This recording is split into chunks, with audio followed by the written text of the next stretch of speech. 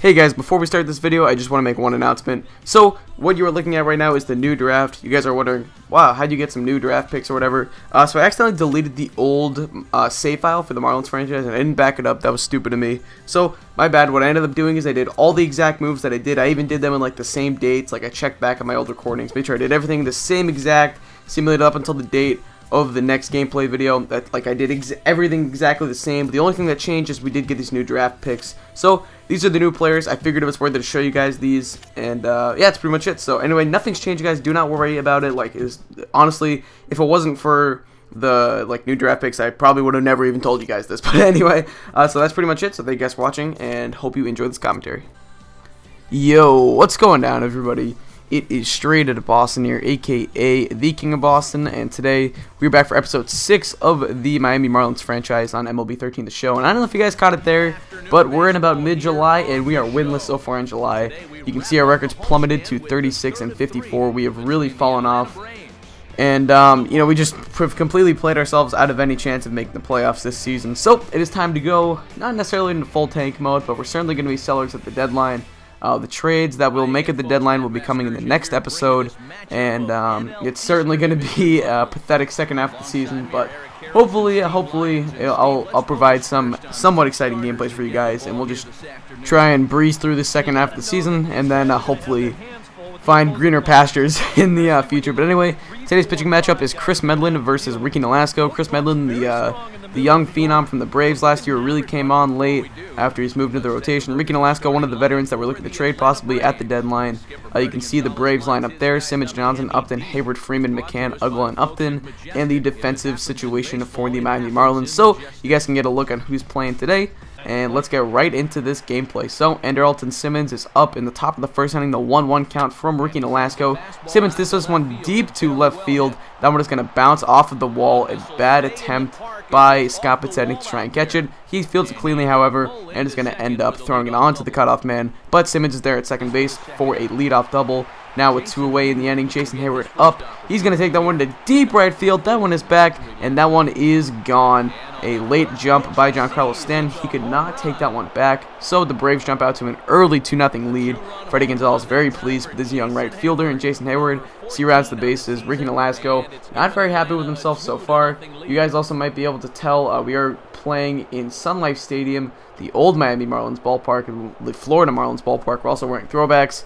That's actually the game, like when I went to play this game, it had set for throwbacks, and I was going to change them, but then I thought it would be cool to play in Sun Life Stadium. I guess it's called the old Miami ballpark, so why not? Figure switch things up. YOLO. Anyway, Freddie Freeman up the bat here on the 0-1. He's going to ground this one to Solano at second. He'll fly around to first for the out, and we will get out of the inning safely, only allowing those 2 runs. So hopefully the offense can pick up Ricky Nolasco. They could not in the first inning. So top of the second, Dan Uggla up. He hits that one down the left field line for a base hit. It gets past Podsednik. Terrible fielding so far, but by Podsednik, he ends up firing this one into second, or into the cutoff man, but not before Uggla gets there for a double. So Braves get another man in scoring position. Now 2-1 is the count to BJ Upton, who's going to crush this one to deep left field into that part of the park where no one ever sits, but I guess there are people sitting there. I mean, it's pretty unrealistic that there's fans on a Marlins game, but anyway, so that's a 2-run home run for BJ Upton. He gives the Braves a 4-0 lead now, so they're extending their lead, trying to maybe put this game away early on. That'd be pretty good if you were a Braves fan, not good if you were a Marlins fan, but either way, you can take a look at the replay of Upton's deep home run over 400 feet to left center field over that little wall there. Now Andrelton Simmons up 0-2 count, 2 outs. He's going to end up popping this one up to Podsednik and left. This time he'll field it cleanly, unlike he's done so far today. He's actually going to have a little bit of trouble with it, but he ends up getting it. So anyway, that ends the second inning, but the Braves are already on top 4-0.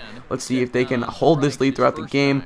Now Justin Upton up in the top of the 4th. He crushes this one to deep right field. Giancarlo Stanton, not the fleetest of foot. He will not get over there in time to even attempt to rob that home run. So Upton hits this one out. A solo home run for Justin Upton, and the Braves extend their lead now to 5-0. It's been a home run parade so far, their 3rd of the game, and you know, it's been a rough day for Ricky Nolasco. He started out the year very hot, but he just struggled really ever since we fell out of the race, as with a lot of our players. But anyway, Hopefully his trade value doesn't go down too much. We can get something for him. That'd be nice. He's a 30-year-old on the last year of his contract. So Logan Morrison up now, bottom of the fourth, the 0-1 count. Morrison's going to hit this one past the first baseman, Freddie Freeman, for a base hit.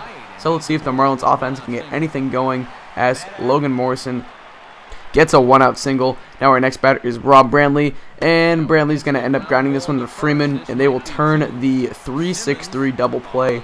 It's just like that. Chris Medlin is out of the inning, so the Marlins offense could not get anything going. They could not support their pitcher, Ricky Nolasco. He's still on the mound here in the top of the fifth inning. Chris Johnson up. Johnson playing a little wall ball here. He takes this one off of the left center field wall into the deepest part of the ballpark, almost 434 feet out there. Johnson around second. He's heading for third, and he's going to be in there safely with a, I believe, a leadoff triple for the Atlanta Braves. So another good chance to drive in a run for the Atlanta Braves. Just exactly what they need. Already up 5-0. Now 2 outs. Justin Upton is up.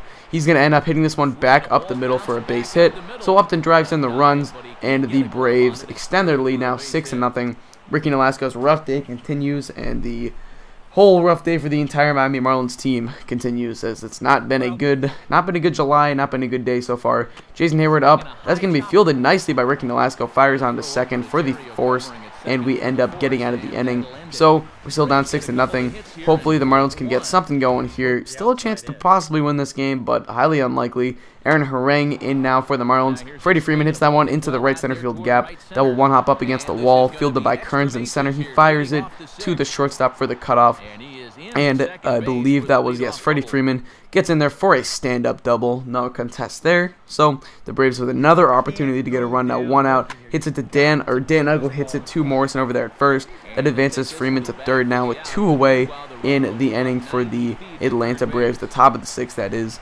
And I hope you guys like those Atlanta Braves throwbacks. I know I do. BJ Upton up now. He's going to take that one. Oh, it is not fielded cleanly by Placido Polanco, one of the best defensive third basemen that I've seen in recent times. And he just could not field that one cleanly. That's too bad. Hoping he could back up our long reliever Aaron Harang, but sadly cannot do so. Now Chris Medlin is up. He's going to hit this one to center field. Luckily, Austin Kearns is there, and he's going to field that one cleanly. And that will retire the side for the Atlanta Braves. So now we're heading to the bottom of the 6th inning. Donovan Solano up the 2-2 count. He has been one of our, probably our lone bright spot. Well, not our lone bright spot, but he's been a bright spot for us so far. He's still hitting in the 270s, 280s, and it seems like I get 1 or 2 hits with him every game I play with these guys. So he's been a bright spot for us so far. Hopefully he can continue his hot streak. Looks like Giancarlo Stanton up now. He strikes out swinging. We have gotten no production from him so far, at least in the games I've played. It has been a rough go of things so far for Giancarlo Stanton. Now, later in the inning, Logan Morrison is up, the 0-2 count, and he's going to hit this one into the right center field gap. He took that low pitch, read it well.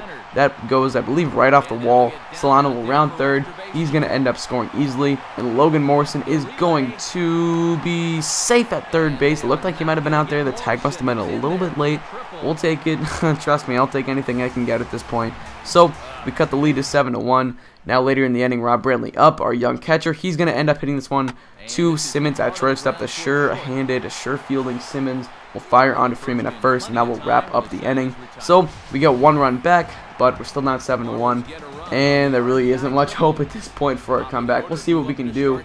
It'd be nice to at least try to get some more runs on the board, make this game somewhat competitive, but we are the 2013 Miami Marlins, and there really isn't much to expect from this team, as proven by the fact that in real life I think they're only like 4-14 or something like that. But anyway, you can take a look at a 6-inning recap there. 7 runs on 9 hits so far for the Braves. No errors, 1 hit or 1 run on 7 hits, and 1 error for the Miami Marlins so far. Key performances from BJ Upton and Logan Morrison so far. Also, Chris Medlin has thrown 7 strong innings here. Bottom of the 8th inning, Medlin still going strong. Scott Podsednik has really struggled lately. He strikes out on the check swing there. I'm not sure if that was called or if they said he went around. Either way, strikeout to strikeout. Now later in the inning, 2-2 count to Donovan Solano. Solano's going to end up swinging and missing on that one in the dirt. The catcher will fire on to first for the out. So 2 away. Now Logan Morrison, or not Logan Morrison, excuse me. Giancarlo Stanton up, the 0-0 count. He takes that one to left field, hit very hard, but it was right at Justin Upton and left. So that's a 1-2-3 8th inning for Chris Medlin. Still pitching strong, even though he has allowed 8 hits. Really, the fact that he can go 8 innings in a game in mid-July, that's pretty impressive. So anyway, BJ Upton getting things started off in the top of the 9th with a single back up the middle. Kearns will fire that one into second base, but Upton reaches first safely. So another base runner for the Braves. They've had plenty of them so far today. Now Andrelton Simmons is up, the 0-2 count. He takes that one into right field. Logan Morrison fields, and not Logan Morrison. I keep getting him confused with Giancarlo Stanton. Giancarlo Stanton fields that one, fires onto third, and that will be first and second out for the Atlanta Braves. Your next batter is the 2-hole Chris Johnson, the 0-1 count to him. He hits that one to left field. That will be fielded by Scott Pasenik. He will misplay it though. Look at that. Could not get a grip on it with his glove. So a run scores. The Braves extend their lead even further. Exactly what they need. Oh man, this has been a rough day so far at the office for the Miami Marlins pitching staff. Not so much for the Braves hitting, but either way, Justin Upton up now, the 1-2 count. He's going to take that one into right field for a base hit. Giancarlo Stanton comes up firing. The throw home will be just offline. Looked like it got there in time, but the throw was not very accurate. I got a yellow on the throwing meter, so that's too bad. But now looks like Jason Hayward up here. He's going to hit that one to deep center field. That will be fielded by Austin Kearns out there in center. He's going to try and fire it to third, but he does not have the strongest arm in the world. So I believe that was Simmons, I think, who advances. No, that was Chris Johnson who advances all the way to third base. First and third now for Freddie Freeman.